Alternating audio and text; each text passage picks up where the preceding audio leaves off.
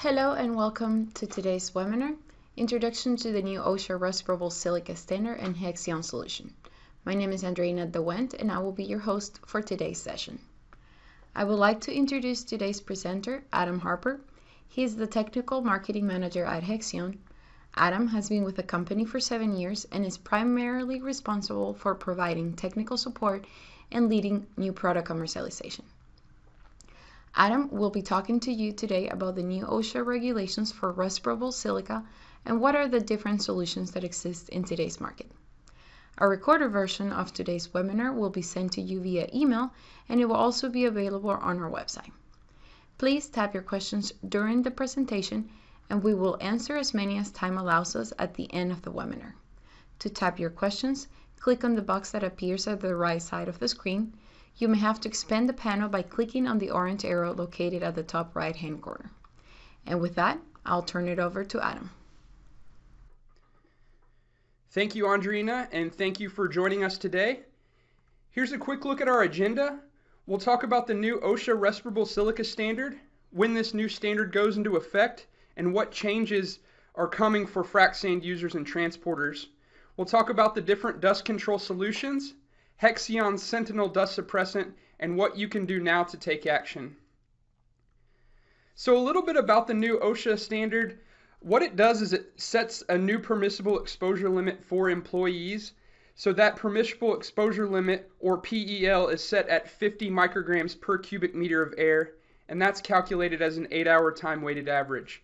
So the PEL is the maximum, but another important level is the action level, which is set at 25 micrograms per cubic meter of air. And that's important because if you can stay below that action level, requirements outlined in this new standard do not apply. So this standard has been in effect for several industries already. For the hydraulic fracturing industry, the first phase of this goes into effect on June 23rd, 2018, so right around the corner. And this first phase outlines medical surveillance obligations that are going to need to take place. So this first phase, employees will be required to have an initial examination, and that consists of a medical and work history, a physical exam, a chest x-ray, and a pulmonary function test. All of these will need to be performed by a physician or some other licensed healthcare provider. So aside from the medical surveillance obligations, you'll also have to have on-site monitoring to determine your current respirable silica level. So where are you on that scale? Are you above the PEL? Are you at the action level or below? Different requirements will go into effect depending on where you fall on that scale. So what does this mean to you? So like I mentioned, initial site monitoring is going to need to take place. There'll have to be an employee medical surveillance program put in place. Some additional monitoring may be required depending on where you are on that scale. Selection of dust control measures will need to take place, and you'll really just have to have a place to get started in understanding what those added costs are from all of this. So we understand the importance of addressing this new regulation with minimal impact to your current operations. So when we talk about different dust control solutions, they can really be put into two categories, the mechanical and the chemical solutions. The main difference between the two is that a mechanical solution, such as a vacuum system or some kind of dust collector, they're going to need to be deployed at each stage of the frac sand life cycle. A chemical, on the other hand, could be deployed one time and remain effective all the way until that sand is pumped down hole. Some other considerations for a mechanical type solution is that your dust collector or your vacuum system is going to collect a lot of respirable dust, and that's going to need to be appropriately disposed of, and that can lead to added costs. Some other things to consider is that mechanical systems break down. You can have a mechanical system failure. These mechanical systems may require maintenance, and then there could be additional exposure to your employees if they're having to handle these sacks or bins of respirable dust. So just a little bit about Hexion. We know sand. We've been in the proppant business for over 35 years, and we're a recognized leader for coating innovations in the oil and gas industry. Our engineering teams, we can support our customers every step of the way and help you get started. And we also have a technology center that can provide compatibility or performance testing as needed. So we'll switch gears now and talk about Hexion's Sentinel dust suppressant. And what it is a chemical solution that can be applied at any stage in the frac sand life cycle. So it can be applied at a sand mine, a transload, or a frac site. But again, the earlier on it's applied, it can remain effective all the way until that sand is pumped down hole. It's effective on all mesh sizes, including 100 mesh, which is notoriously dusty, and it's capable of reducing those respirable silica levels to below the action level of 25 micrograms per cubic meter of air. The delivery system, it has a small footprint. It can be configured to be stationary or mobile. Mobile configurations can be moved around on site as needed. And then it's also resistant to degradation. So as sand is transferred multiple times, it's going to remain effective even if it's moved from a mine to a transload to a frac site. It will continue to control respirable dust even after it's moved. So the application mechanism is very simple. It requires only compressed air, and it can be configured to fit virtually any vertical fall. The chemical is ready to use. It doesn't require mixing or dilution. The picture at right there is it's really an example of a system that we have deployed. Our engineering team can develop systems that are specifically designed for your unique situation. We've had some customers who had a pneumatic transfer system and they wanted to have some inline applicator, and we were able to work with them and develop a system that would meet their needs. The overall system, again, has a very small footprint. It can be fully contained on a trailer. It can be moved around as needed. This isn't some sort of large Connex box that's going to take up a lot of real estate on your site. And the chemical itself is very effective even at small doses. So one standard size tote is enough to effectively treat approximately 2 million pounds of sand. So the picture here, the 2 totes that are located on this trailer, this is enough Sentinel to treat approximately 4 million pounds of sand. So here's a couple other pictures of the Sentinel system deployed. The picture on the left is at a sand mine, so you can see the sand will fall through our unit and land on a conveyor belt. Then it could be transferred out to storage or to a rail car or truck. The picture on the right hand side is the applicator is attached to a mobile conveyor, so as sand is loaded out into a rail car or a truck, it can be treated and then it can be sent on its way out to the frac site. So I mentioned earlier about how this the Sentinel treated sand is going to remain effective even after multiple transfers. So the way we measured this is by doing ball milling testing. So what ball milling is you have a large cylinder, and it has ceramic balls inside the cylinder, and they really beat up or pulverize the proppant. And so at different time intervals, we'll take the sand out and we'll measure how much dust is generated after each time interval. And you can see that the untreated 100 mesh sand, after each 15-minute interval, it gets dustier and dustier, while the Sentinel treated 100 mesh sand remains flat. So more dust is not going to be generated. Less dust is going to be generated after it's beat up. So this really demonstrates how effective Sentinel can be even when the sand is transferred multiple times. So I'm going to show a video. This is a demonstration we did out at a rail yard in Central Texas. And what we did is we unloaded uncoated 100 mesh sand and Sentinel treated 100 mesh sand through a mobile conveyor. It dropped about 25 feet into this open roll-off bin, and we measured the respirable silica that was generated. So the pictures are quite dramatic. You can see the uncoated 100 mesh sand. It really generates a lot of dust.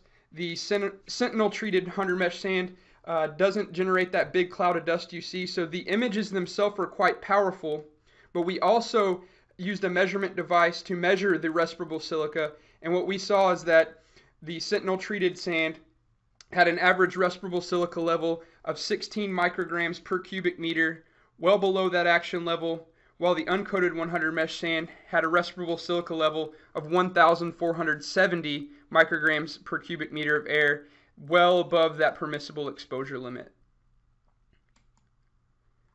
So this is just a still shot of the video we just saw. Again, the Sentinel treated 100 mesh sand well below that action level, and the uncoated 100 mesh sand is much higher, well beyond that permissible exposure limit.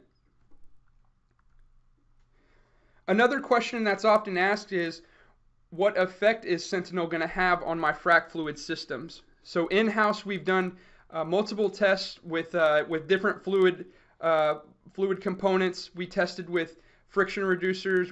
We tested with gel systems, and what we see is really minimal impact on these different chemicals. So we do have the ability to provide samples of Sentinel if you require additional compatibility tests in your lab. So these dust particles are essentially proppant fines, and they can migrate through the proppant pack and have a negative impact on well productivity. The Sentinel dust suppressant can encapsulate these fines and keep them from migrating through the proppant pack when the well is put on production. So you can see the image at the bottom there. You see a proppant pack that has free pathways, clear pathways for oil and gas to flow, and the picture next to it, you see the proppant pack that has these small particulates that have migrated and that are now blocking pathways for oil and gas to flow. Coulter and Wells did a study and determined that just 5% of fines can result in a 60% reduction in your flow capacity. So even though Sentinel is designed to control that respirable dust, it can also have an impact on the productivity of your well. So what you can expect if you engage our team to help you navigate this new OSHA standard, our engineering team can come out to your site, assess your current sand transfer process. We can develop a proposal for the implementation of the Sentinel dust suppressant, and we want to develop a program that has minimal interruption to your current operations. And then finally, Hexion, we can provide on-site support to confirm that our proposal is going to meet this new OSHA standard and meet your requirements on site. So for more information, we ask that you visit us at hexion.com/sentinel, or you can email us directly at oilfield@hexion.com. And now we'll open it up for questions.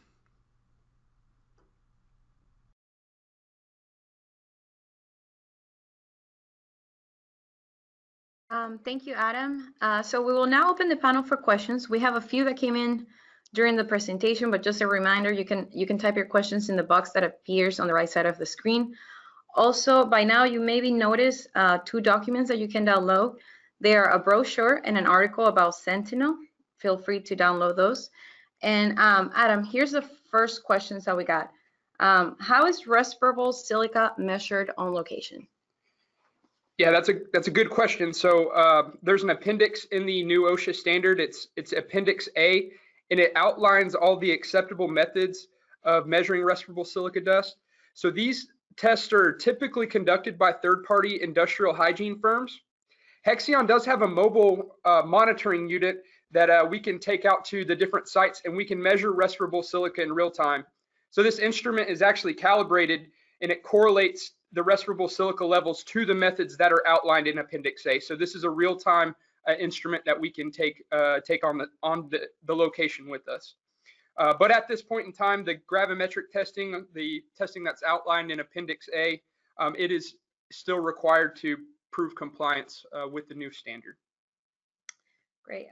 Second question is, so somebody says, I have an application system in place already. Will Sentinel work, the applicator work for their work? Yep. Yeah, so if they have an application system in place, we understand that each system can be unique, so we would want to assess the configuration that you have to make sure that it's compatible with the Sentinel chemical. We can assist you. We can schedule a site visit with our engineering team. They have a lot of experience with this. So we just reach out to us and we can get something scheduled for our engineers to come out and take a look at your site. Great. So if we get any questions regarding price or availability, we'll have to answer those on individual basis offline. Here's our next question. Will Sentinel work for dust control outside of frac sand? So for example, in another industry that it's not related to oil and gas. Yeah, so we have actually been working with multiple companies outside of the oil and gas industry. So they saw this application for the oil field and they thought, well, this may be something that could work for my industry. So they've reached out to us. Like we mentioned in the presentation, we do have in-house capabilities. We can test compatibility with all sorts of different materials and chemistries. We have technology center that's very capable of doing that. And again, we'd want to put you in touch with our engineering team so they can understand your specific situation and get with you to come up with a plan. Great. Another question is, how much Sentinel is added to sand for dust control? Yeah, another great question. And like we mentioned in the presentation, the chemical is very effective at small doses. So just one standard size tote is enough to effectively treat approximately 2 million pounds of sand. So pretty effective even at those small doses. Last question, how do you coat it? Yeah, so not to get too far into the details, we've developed a method that the sand essentially falls through our application system. It's coated and then it can go directly through that applicator into a truck or a rail car or to storage. But again, we have an engineering team that's capable of understanding what your unique situation is, and the coating method may differ depending on what your unique situation is. So we could come up with more of a customized solution just depending on your unique situation. The other question is, does the coating requires drying? So no, like I mentioned, it once it falls through this, well, in the case where we have a gravity applicator and the sand is actually falling through it, it comes out and it doesn't need any sort of drying, anything like that. It can go directly into a rail car. It can go directly into a truck if needed. So there's no drying time that is required. Perfect. I think that's it. Thank you guys for your questions, and Adam, thanks again. If we weren't able to get to your questions, we'll follow up with you directly. Also a reminder, if you missed part of this presentation at the beginning, or if you want to hear it again, you will receive an email with a recorder version in the near future. And with that, we'll end this presentation. We'd like to take a short poll before you leave. We'll appreciate that, and that concludes our webinar. Thanks again for joining us.